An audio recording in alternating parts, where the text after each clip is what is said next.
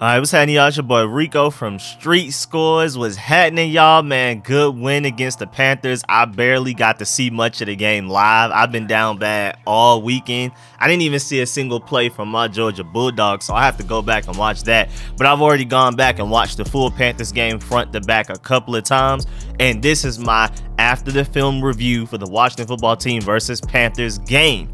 Again, big dub. I'm really happy. Y'all know with these reviews, I got to go position group by position group and also talk about coaches as well. And then I'm going to give y'all a bunch of random advanced stats and grades and all the type of stuff throughout the video and at the end of the video. And a lot of my opinions on various things. So I'm getting better. I'm almost there. Still don't want to be under like crazy bright lights. That's why I'm recording this video in this format. But at least I'm good enough to make some videos, man. And before we dive into this review, make sure you subscribe to the channel, hit the bell next to the subscription button so you get a notification immediately, and every time I release an informative and opinionated video just like this one. Make sure you check out the rest of the channel. All of my videos are organized in playlists. I even have a comedy playlist for all of my funny videos, and I pledged to do daily uploads, but then I got hit with the whoop-de-whoop, but now I'm back. So y'all about to get these daily uploads for the unforeseeable future, and we gotta enjoy this win for a couple of more days, and then it's time to move on to the Seahawks. Let's get it.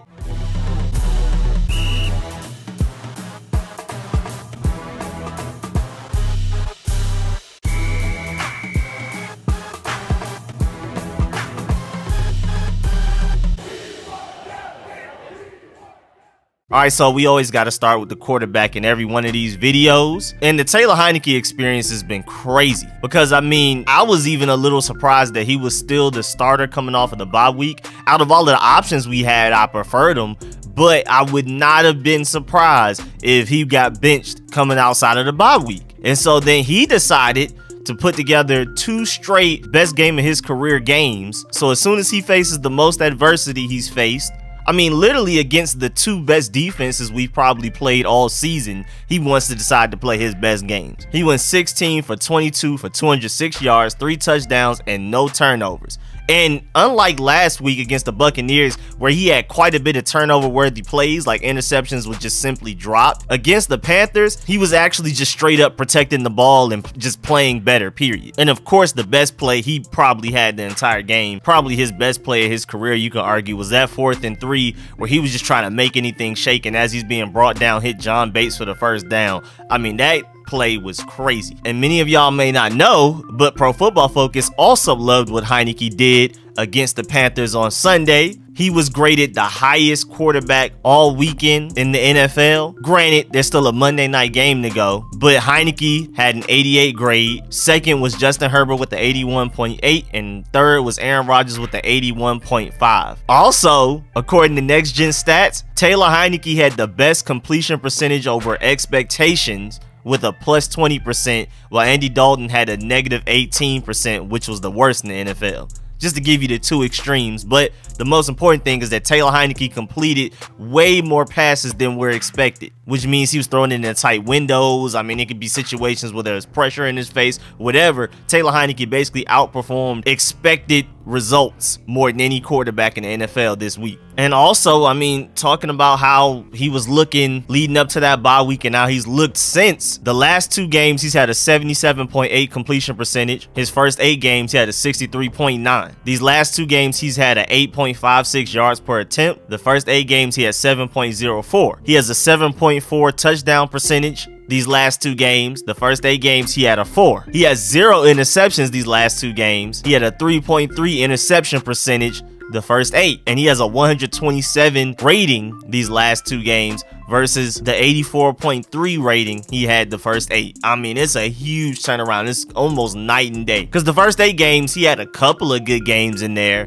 but overall it was just bad. And you can definitely tell that that weight he added this offseason has paid off, because remember all of the injury prone concerns that we had, and he's never finished a game that he started fully healthy and all of that type of stuff. Now look at him. That weight he's added has definitely paid off, because I mean, he's been getting hit quite a bit, but he's just getting right up off the ground. I mean, you remember that play where it was that late hit while he was sliding. He got up right into the Panthers player's face and talked his trash like, I'm impervious to all of the petty stuff y'all doing, and we're gonna get this dub today. All of that, man. So I felt that. Shouts out to Taylor HEINICKE for his durability and his attitude. And one of my biggest things that I really appreciate about HEINICKE is that he's giving guys like Terry McLaurin a chance. My biggest gripe with everybody last season, and really the first 2 years of Terry McLaurin's career, was that they wouldn't even try to throw it to him. Granted, Taylor Heinicke may make some bad throws sometimes. Maybe the throw is inaccurate. Maybe it's into good coverage or whatever. But at least he's giving Terry McLaurin a chance, man.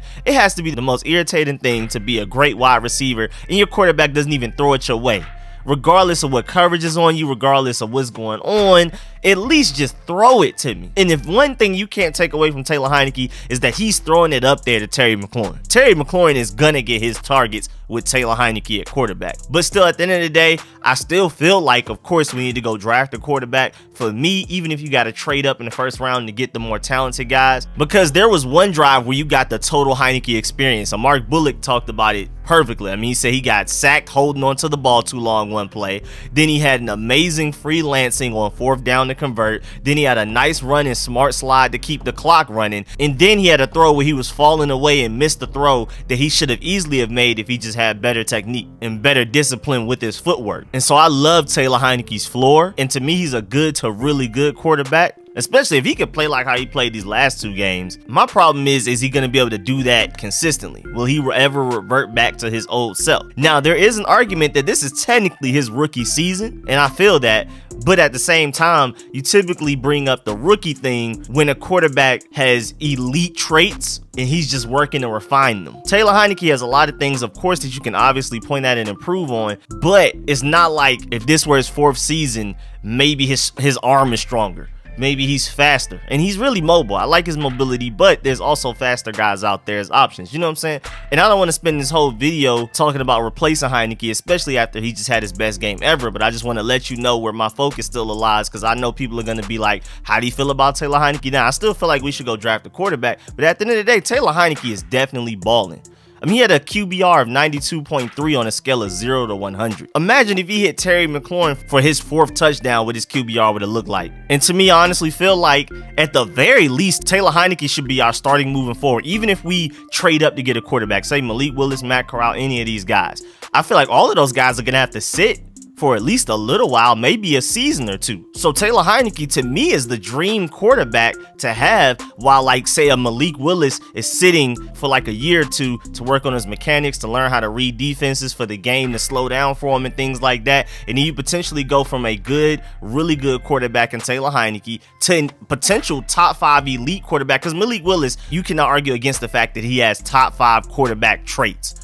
It's just whether or not he could put it all together and be consistent enough, accurate enough, make the right decisions consistently enough to be that elite quarterback. But if we're talking about just pure physical attributes, arm strength, mobility, and throwing potential, I mean, people act like Malik Willis is Lamar Jackson. He's a way more advanced and better thrower than Lamar Jackson was coming out of college. It's not even close. He can make literally every throw, and you can argue it's between him and Carson Strong, who have the strongest arms in this class. Like, he's basically Josh Allen, but faster as far as potential goes. And so just imagine having a guy like that behind Taylor Heinicke. But I feel like at the end of the day, I mean, whether we go get like a Desmond Ridder maybe in the 2nd or 3rd round, or if they do what I want to do and prioritize quarterback in the draft and trade up, even if you have to go get one like a Malik Willis or Matt Corral, whatever they do, either way, I feel like Taylor Heinicke should be our starting quarterback week 1 of 2022. I feel like he's definitely earned that much at the very least. Also, a fun thing about Taylor Heinicke, with him playing so well against adversity and us trying to make this comeback for the season as a whole, like I tweeted about, who is actually good right now? There is no team in the NFL that just looks unbeatable. I mean, maybe the Cardinals are like the only team where it's like, man, if we had to play them, I don't know. Every other team looks beatable. Everybody looks mortal. There's clear tape on how to beat every team right now, every top team.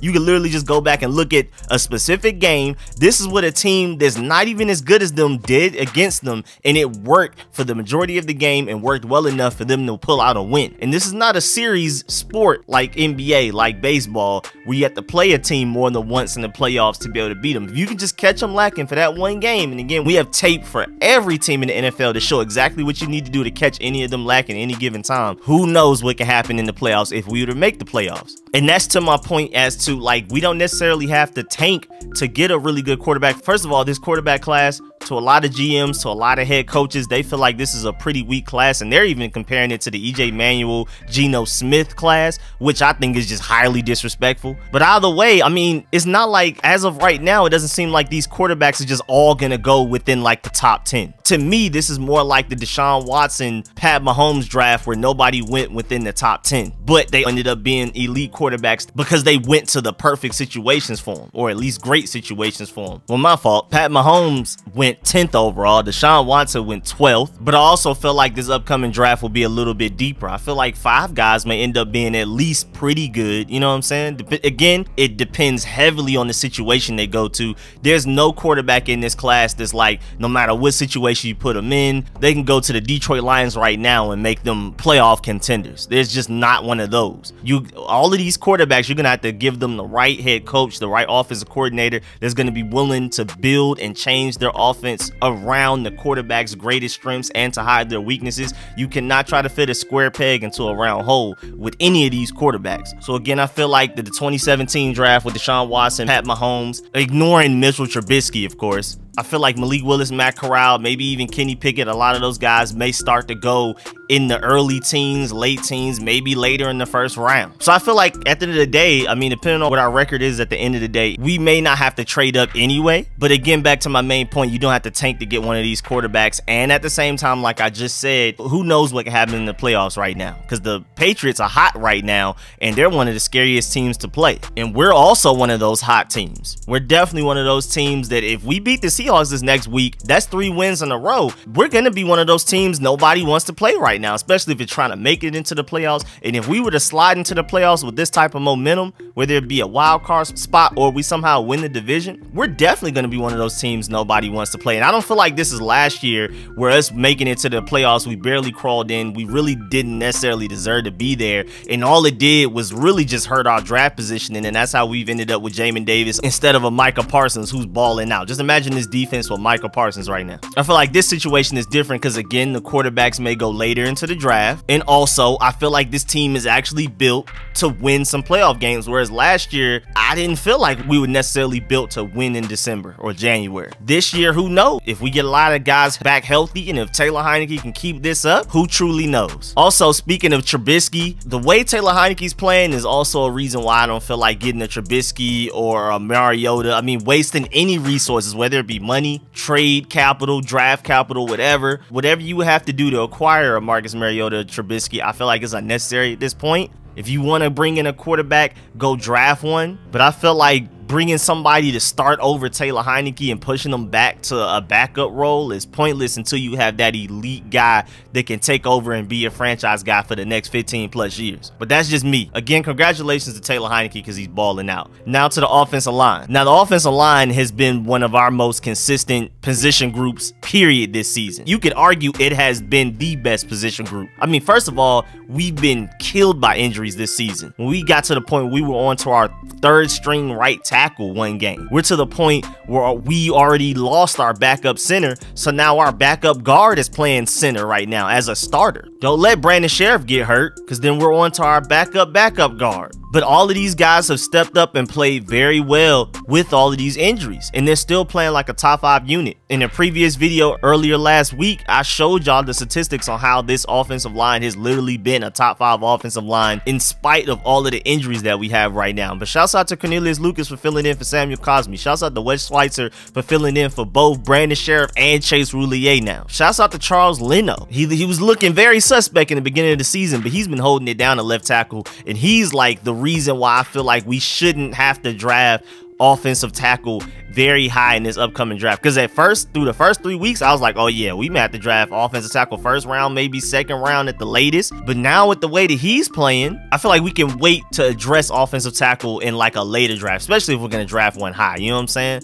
We have bigger needs right now. Charles Leno can hold it down for at least the next 2-3 years of left tackle with as well he's playing right now. And then most of the praise has to go to John Moscow, our offensive line coach. Because I remember when Bill Callahan left, including me, a lot of us were wondering, you know, is this offensive line gonna take a huge step back. You know, it's hard to find a Bill Callahan out there, but John Moskow's come in and you can argue has produced even better. Again, with the situations that we've been in, you can even say the fact that we lost Trent Williams. Trent Williams is still the best tackle in the NFL, but this offensive line has shown that you don't need a Trent Williams to have a top 5 O-line. You just need everybody to play their part. You need really good depth, and we've done that. But this offensive line is balling. I mean, the way we're running the ball right now is crazy. I mean, we have older free agents that we brought in. We have rookies. We have hurt guys, and we're just out here just mixing it all up and just seeing what works, and they go out there and ball out. I mean, the way they maul people in the run game, it's ridiculous. I mean, if you go back and really look at that game, look at how much space J.D. McKissic, Antonio Gibson, and Jared Patterson have a lot of plays where they're able to get quite a bit of yardage before they're even touched by the first Carolina defender. That's also great play designing by Scott Turner, but of course that's excellent run blocking by the offensive line, and they kept Taylor HEINICKE clean for a lot of that game. I mean, of course you gotta shout out the running backs for this, but 191 total rushing yards on the NFL's second best run defense is definitely a big credit to the offensive line more than anything else. And it's not like we ran the ball like that and Taylor HEINICKE was a lot of it. No, he had 6 carries for 29 yards technically. All of the rest of that were the running backs. Just pure running game behind a great offensive line. Very underrated offensive line. We actually ran the ball for more yards than we passed the ball for. That's kind of crazy in a 27-21 win. Shouts out the offensive line, man. And then tight ends, I mean, guys are stepping up, most notably John Bates. I mean, I saw it last week against the Buccaneers. Other than that fumble, you can pretty much say that for Antonio Gibson a lot of games too. Other than the fumble, John Bates showed a lot of promise in that game against the Buccaneers, and then he came into this Panthers game and stepped up big time with Logan Thomas and Ricky Seals-Jones gone. I mean, we've been talking about trying to find 2 dual threat tight ends for the longest that we can start at the same time. We found 2 of them, then both of them are hurt, and then suddenly now both of them are gone due to injuries. So now we have John Bates, Sammis Reyes, and Tamarick Hemingway as our tight ends going into a very important game, and it worked out. They blocked well. John Bates caught passes thrown towards him when we needed them most. Again, that 4th down play by Taylor HEINICKE. But most notably, it was the blocking. I mean, John Bates is down the field blocking Panthers defenders like 20 yards down the field on some run plays. I mean, man, we needed that, man. John Bates looks like a huge gem, and a lot of people called it out. Logan Paulson, a former tight end. Chris Cooley, a great tight end for the Burgundy and Gold. Me, after I went back and looked at the film, I mean, a lot of people saw the potential in John Bates, and I'm glad that we finally get to see him out there. It hurts. It sucks that Logan Thomas and Ricky Seals-Jones are hurt, but just like if Westbrook never got hurt, Reggie Jackson would have never came into himself and become the great scorer that he is today in the NBA, at least nowhere near as soon as he did. It's kind of the same thing with John Bates. That's a silver lining to a lot of these injuries. We're getting to see a lot of these young guys really grow up in front of our eyes, and John Bates is definitely one of them. Definitely, for sure, one of them. Samuel Cosme, Benjamin St-Juste, a lot of these Jared Patterson, a lot of these rookies are really stepping up because they're getting meaningful experience. They're not just in practice. They're playing regular season games, and they're playing in regular season games that are must-wins. That Panthers game was a must-win for us to really even have a slimmer of hope of making the playoffs this season. Now, the wide receivers. First of all, Deandre Carter, man, I mean, I honestly don't know where we would be without him at this point. I mean, he's honestly one of the best free agent signings under Ron Rivera that we've had. You could argue he's the best free agent signing from this past offseason between him and Charles Leno. Man, shouts out to this coaching staff and front office for finding such a gem, because now Deandre Carter has a touchdown in back-to-back games, 3 games in a row. Like, what's going on? He has at least 1 touchdown 3 games in a row. It is crazy. We brought him here just to be a special teams guy, and you know, we were thinking, a lot of us were thinking, especially me, that he may not even make the roster, and if he does, it's because he's such a great returner. And not only is he doing that, he's arguably the best returner we've had for many years. He already has a kick return for a touchdown against the Falcons, a much needed one. And now he's contributed in the passing game as well. I mean, he literally looks like wide receiver 2 right now. I mean, Taylor HEINICKE to Deandre Carter fade route to the corner of the end zone has been unstoppable for 2 games in a row. And then this Panther game, they didn't do that, but Scott Turner ran a great route concept to get Deandre Carter open. Taylor HEINICKE read it the whole way, threw it as Deandre Carter was getting open. He wasn't even open yet, but by the time the ball got there, Deandre Carter was wide open. I mean, that's just that chemistry. That's That's that rapport. That's that trust. That's that confidence that we did not have in the beginning of this season because, again, we had a lot of moving pieces. Taylor HEINICKE was not supposed to be the starting quarterback. Deandre Carter was not supposed to be wide receiver 2. So we're just working on a lot of nuanced things right now, a lot of chemistry things, and we're starting to see the fruits of that. We're starting to see the results from that hard work being put in all season. And Deandre Carter is definitely one of the biggest examples of that. Deandre Carter is literally what we wanted Steven Sims to be. It is crazy. And just like the John Bates point, if Curtis Samuel was never hurt, granted we want Curtis Samuel healthy and back as soon as possible, but if Curtis Samuel were fully healthy this whole time, would we even know Deandre Carter was capable of this on the offensive side of the ball? Because prior to week 8, Deandre Carter had 0 reception touchdowns in his previous 50 career games. Remember, he was in Houston for a while. Now he's caught a touchdown in 3 consecutive weeks. So I'm not even sure if he knew he could do this. You know what I'm saying? So it's just like Curtis Samuel being gone. The big silver lining to that is that we found out that Deandre Carter is a playmaker on the offensive side of the ball, on top of the fact that he's already the best returner Washington has had in years. And now the man of the hour, Terry McLaurin. I mean, that's obvious. It's to the point where it's like, give Terry McLaurin whatever money he asks for. Just hand him a blank check, let him write it for himself. Because, I mean, he's doing it all. He's literally doing it all. I mean, he made arguably the play of the game when he adjusted his body to make that crazy catch along the sidelines on a 3rd and 9 that helped move the ball. Y'all know how we've been 3rd and long as burgundy and gold fans for years now, and just 3rd and 9, we just throw it down the field for a huge gain. Terry McLaurin making crazy catches on this secondary. We're gonna get to who he's doing it against too a little bit later, but Terry McLaurin is balling. I mean, the touchdowns that he had, he's definitely a Pro Bowler.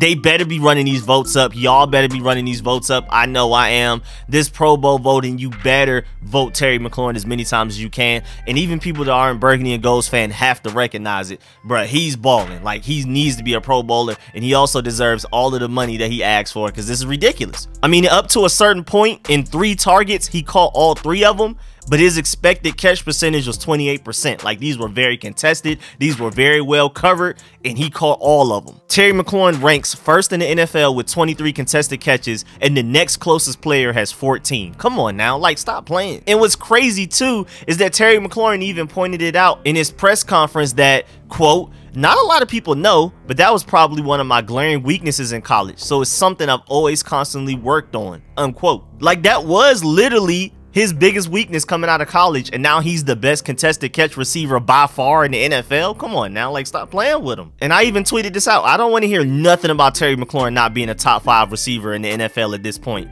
I remember sometime during this offseason, some people were talking about he may not even be a good wide receiver 1, not a wide receiver X at all, when he's honestly a top 5 one at the very least. You can make an argument with advanced statistics that Terry McLaurin is the best receiver in the NFL. And then to my point earlier, Terry McLaurin is out here making the Panthers secondary, who a lot of people feel like is the best secondary in the NFL, with Stephon Gilmore, CJ Henderson, a lot of these guys, and he's making them look like William Jackson III and Kendall Fuller from the first like 5 weeks in the NFL season. I mean, he's doing this against top competition. Nobody in NFL can cover. And then he's making touchdown catches like this. Like, look at this picture. Like, who can make this catch? Like, who is out here making a catch like this while their face mask is getting ripped off? Like, come on, bro. Also, Terry McLaurin is killing the record books. It seems like every week there's some type of record, at least franchise-wise, that he's breaking. And with 5 catches yesterday against the Panthers, McLaurin surpassed Gary Clark, who had 21, for the most games with 5+ receptions by a Washington wideout in their first 3 seasons since 1950.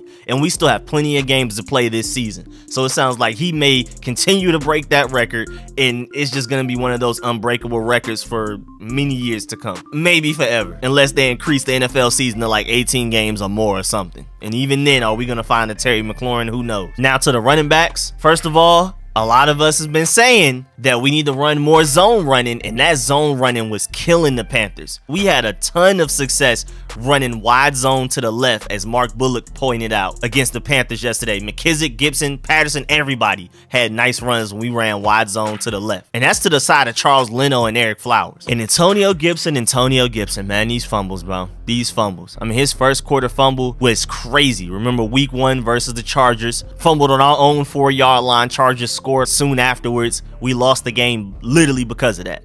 Week 6 versus Kansas City, fumble within Washington's 34. Kansas City ended up scoring off of that. Never recovered. Week 11 versus Carolina. Yesterday, as in Sunday.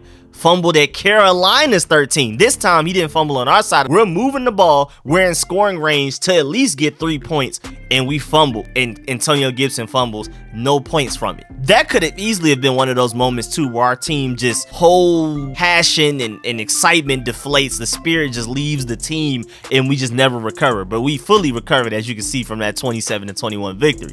But like Antonio Gibson, these fumbles got to stop, bro. I mean, you have such crucial fumbles. These are not just in the middle of the field fumbles. These are, we're about to score fumbles, or you fumble and the other team scores soon afterwards because you fumble so deep within our own territory. And they're like game-changing plays that we just don't recover from.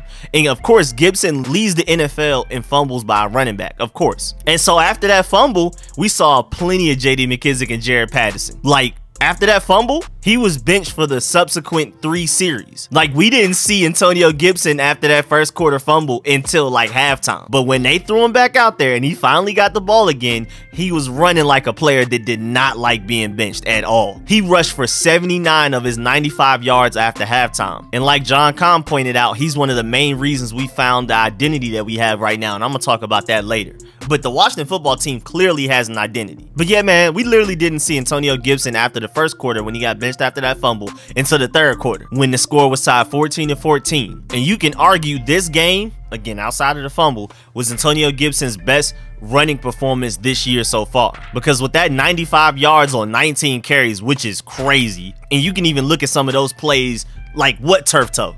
You know what I'm saying? He was out there juking Carolina Panthers defenders out their socks. DBs, guys that are like half his weight.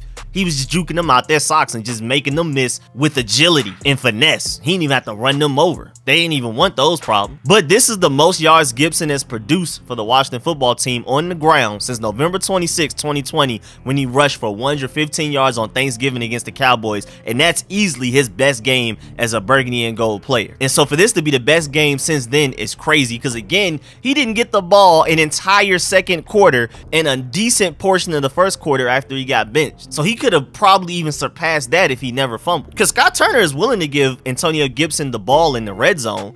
But, I mean, we got to the red zone. Antonio Gibson fumbled in the red zone. So he wasn't able to give him the ball because we didn't have the ball anymore due to Antonio Gibson.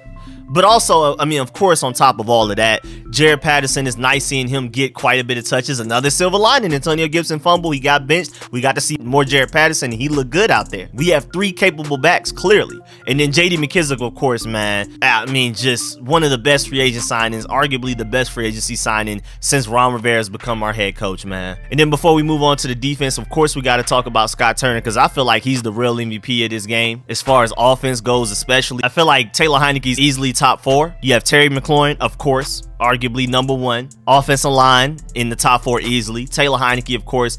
But then you definitely have Scott Turner top 4. And you can argue he was the most important piece. And it's crazy, too, because Scott Turner gets more love outside of the Washington football team fan base than he does in it. I mean, you have Josh Norris, who I believe covers the Cowboys or something, or he's just a national reporter, talking about how incredible of a half Scott Turner had in the first half, with us being 4 of 7 on 3rd and 4th down conversions and a whole lot of wide open receivers. Even on obvious passing down situations, receivers are open. And the fact that, you know, one of the Terry McLaurin touchdowns, he literally designed for Terry McLaurin to be matched up against Jeremy Chin. So those are taking advantages of mismatches right there. And Josh Norris even pointed out the fact that Washington should have even more points on the board, but Antonio Gibson had that fumble. Also, something we got to give Scott Turner a lot of credit on is the fact that Washington is now 17 of 32 on 3rd downs and 4 of 4 on 4th downs these past 2 games. Again, you got to give Taylor HEINICKE a lot of credit for that. Offensive line, Terry McLaurin, a lot of people,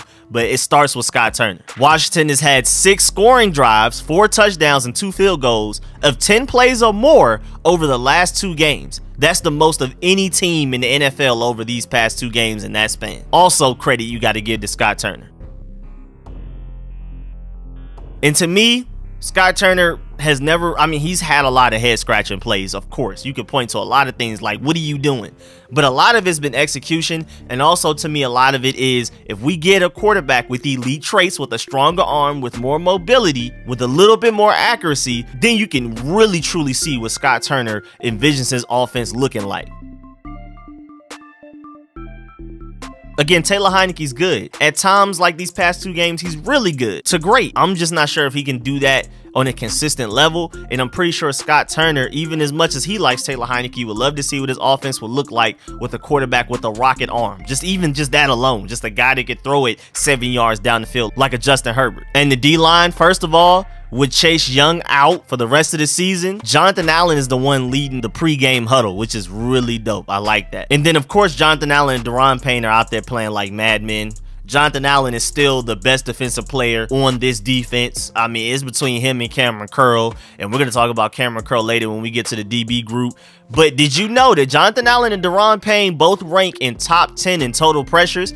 And they're the only tandem in the NFL both in the top 10. And that's really just it. I mean, the fact that James Smith-Williams and Casey Toohill stepped up so big in Chase Young and Montez Sweat's absence. Of course, Montez Sweat and Chase Young fully healthy would have done a better job, but it didn't look like, oh man, that's a defensive line that's missing 2 first-round picks in Chase Young and Montez Sweat. Like, you just never really felt that way watching that game. And that's great. Big shouts out to them for stepping up. But of course, big shouts out to Daron Payne and Jonathan Allen for carrying and putting that pressure up the middle, because we weren't getting a lot from the outside, honestly. And then linebacker-wise, Jamin Davis is still learning, so not much to talk about, but Cole Holcomb had a great game. Definitely one of his better games of the season. So shouts out to Cole Holcomb for stepping up. He hasn't been the most consistent guy, but when he steps up big time. And then the DBs overall, before we get to Cameron Curl, I mean, Bobby McCain, Landon Collins, Kendall Fuller, William Jackson, everybody just seems to have much better communication. We're just not getting beat with deep balls now. And I feel like, of course, the obvious thing that everybody realized except for Jack Del Rio until recently,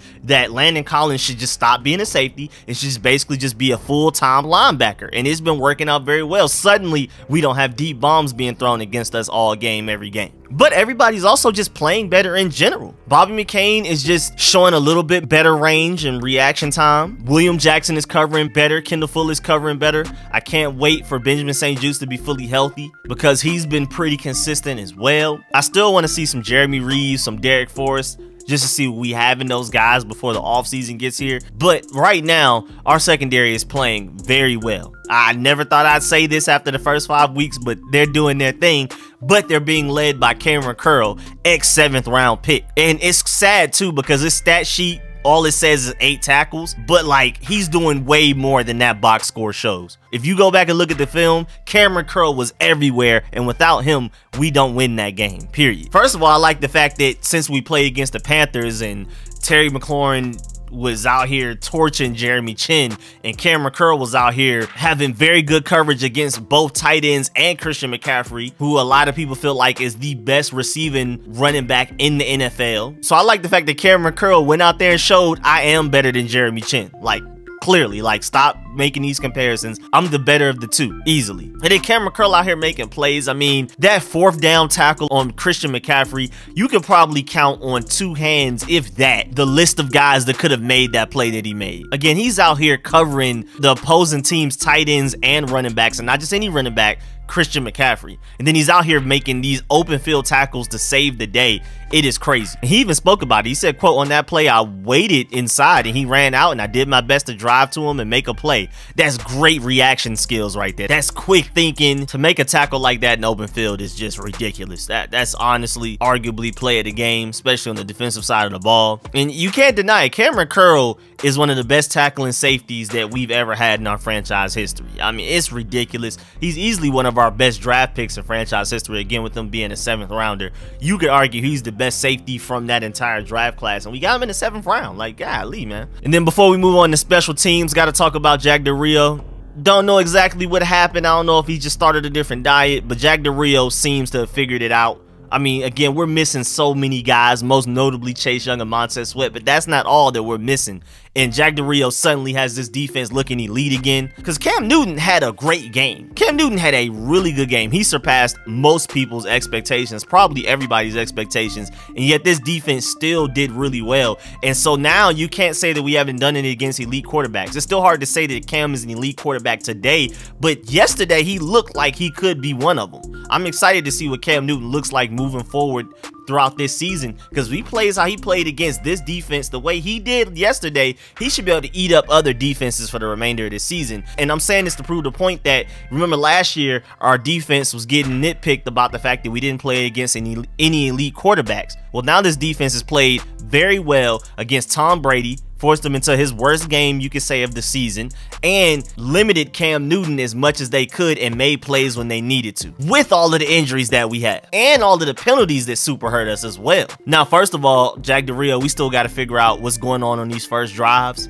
I mean, it just seems like the first drive, every time our defense is out there, the offense is able to just move the ball so easily and score whatever they want to. Opponents have now scored on 7 of their opening possessions against Washington, 6 touchdowns and 1 field goal. That's not good, but we seem to just bounce back. But a 70-yard scoring touchdown drive on the opening defensive drive for us against Carolina is just not good. That's not a good way to start the game, but again, they recovered. Also, smart thinking on Jack Del Rio's behalf. Again, with Chase Young and Montez Sweat out, we started to run more 5-1-5 defense. 5 defensive linemen, 1 linebacker, and 5 defensive backs. Again, Landon Collins is technically a linebacker, but like, it's working. Like, I mean, shouts out to Jack Del Rio for making that adjustment mid-season, mid-game, all of that, and it's really working. Just imagine what that could look like with Chase Young, Montez Sweat, Deron Payne, Jonathan Allen, and Matt Ioannidis. We need to definitely start running that more often once we're back healthy, but I like the fact that he started to run it even with Casey Toohill and James Smith-Williams to throw the Carolina offense off. But yeah, man, Jack Del Rio, man, got this defense playing well. After that 75-yard opening touchdown drive for them, the next 3 drives for the Panthers ended in punts, and we held them to 33 yards over that stretch. I mean, the last 2 drives for Carolina ended with turnover on downs when they went for it on 4th down. The defense stepped up when they needed it most, and shouts out to, again, Cameron Curl for that open field tackle on Christian McCaffrey and Deron Payne for that sack on Cam Newton to end the game. And again, shouts out to Cam Newton, man, because he had a great game, and that made me happy to see, man. Y'all already know how I feel about Cam Newton, so I hope he tears up the rest of the league for the remainder of the season. But that's a big time win, especially for the defense against a Cam Newton that was playing better than probably everybody expected. And then shouts out to special teams, man. I mean, again, Deandre Carter doing his thing, but Joey Slye, man, he is now 10 for 10 on extra points and field goals since we got him. And I don't think people have noticed, but we are undefeated since we picked up Joey Slye. And all of those kicks have mattered, man. All of these kicks that we needed to make, all of these extra points, we've needed every point that he's given us these past 2 games. Now, one thing that I didn't like that Rivera did is that we didn't give Joey Slye the field goal attempt on that 56-yarder, because he's one of the biggest legged kickers in the NFL. I mean, this guy is one of the swollest kickers. I mean, I know upper body strength doesn't really apply to this and matter for this situation, but he's one of the strongest kickers, one of the buffest kickers in the NFL I've ever seen. But he's shown you that he can kick a really long field goal. So I think we just need to learn to trust him more, Rivera, to be honest with you, because he hasn't missed a field goal kick, a PAT, or nothing since we've signed him.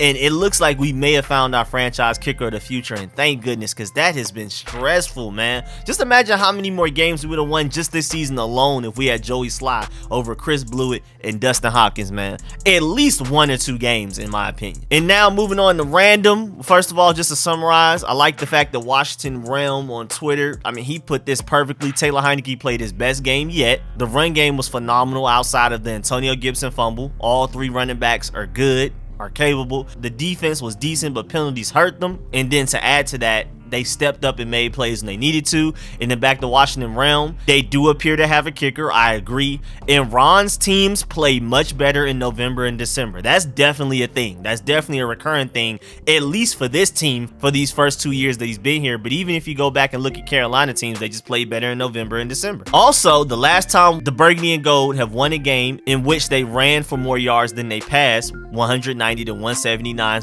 yesterday, was last year in Arizona when we played the 49ers. I know that situation still sounds crazy when you say it out loud. We ran for 98 yards and only passed for 95. Also, Deandre Carter had a good quote.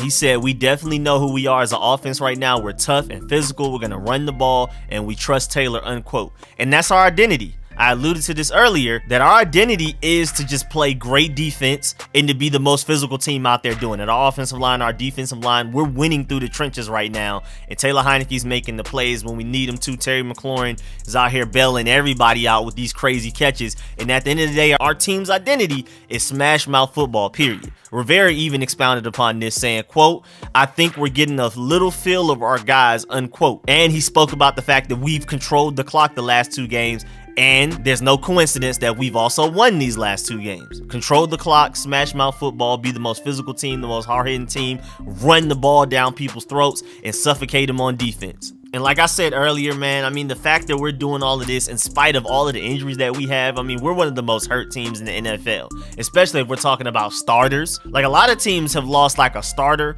and then that same position group, they lost the backup and the backup and the backup. We're losing starters top to bottom on the entire team. I mean, if you honestly think about it, Taylor Heinicke technically wasn't a starter going into this season. Offensive line, receiver, defense, everywhere. I mean, Chase Young, Montez Sweat. I mean, we're losing first-round picks out here. We're losing starters, first-round picks top to bottom on the roster, and we're still getting the job done against really good teams. Also, the Washington football team goes into next Monday night matchup against Seattle with a 3-game active winning streak in weeknight games. This is their longest such streak since they won 4 consecutive weeknight games over 40 years ago, 1974 to 1976. So if there's one thing that Ron Rivera has fixed here, is that we do win primetime games. When we play at night, it's not an automatic loss for us like it used to be with Kirk Cousins at quarterback, Jay Gruden the head coach, several head coaches, several quarterbacks.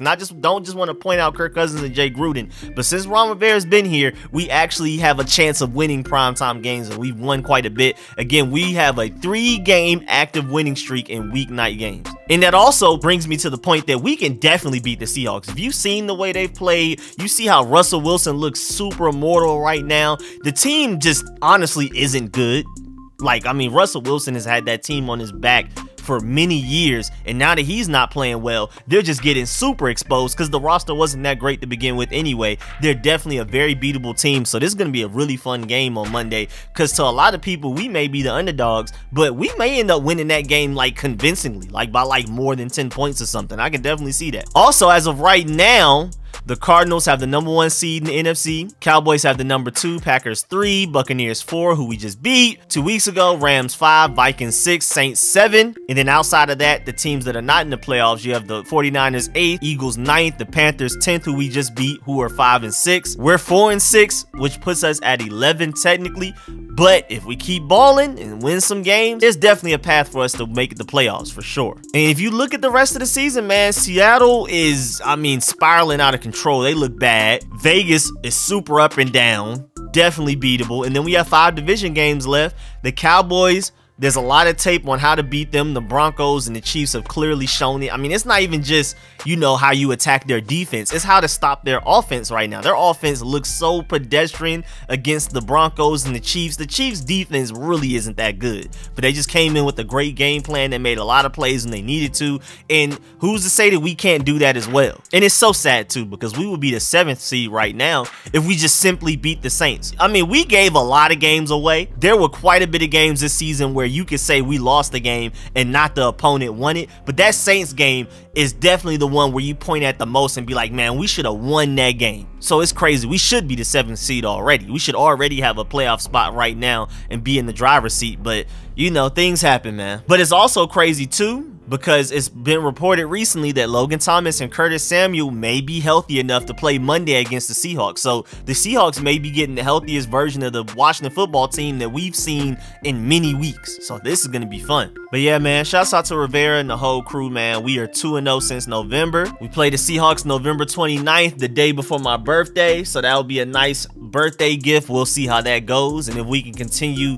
the November streak, we will be undefeated in November if we beat the Seahawks on Monday night, so that's going to be interesting. And also, Rivera gave his players another victory Monday after the win against Carolina. The last week after the Buccaneers win was the first time he ever gave this organization a victory Monday in his almost 2 years of coaching here, and now he's giving them the 2nd week in a row. And if you don't know, Victory Monday is basically when he tells players, you know, you don't have to watch film, you don't have to come in and do all of this stuff if you don't want to. It's not mandatory until Wednesday. So he's basically just giving them the day off, because it's not just even the win. win, it's how they win, he said, because he didn't give them victory Mondays after the Falcons game. He didn't give them a victory Monday after the Giants game, but it's just the effort and it's the preparation. When it's clear that the team has watched film from top to bottom, player to player, coach to coach, when it's just like a certain level of effort and preparation shown on the field, that's when he gives a victory Monday. Again, it's not just the win, it's how they win. But yeah, man, that's the end of this video. Please get in the comment section. Let me know how you feel about everything discussed in this video. Do you agree or disagree with a lot of my points? Please like this video if you liked it, if you learned anything. Also, I appreciate all the support, man. I'm sorry I couldn't stream these past couple of days. I want to stream for college on Saturday and for our burgundy and gold on Sundays, but again, I've just been really down bad. I'm just happy I could even record this video today. So man, just stay tuned, man. I got plenty of content coming out, and as always, I appreciate all of my sponsors, especially my Pro Bowl sponsors whose names you see scrolling on the screen right now. Man, I'll catch y'all later. I'm out.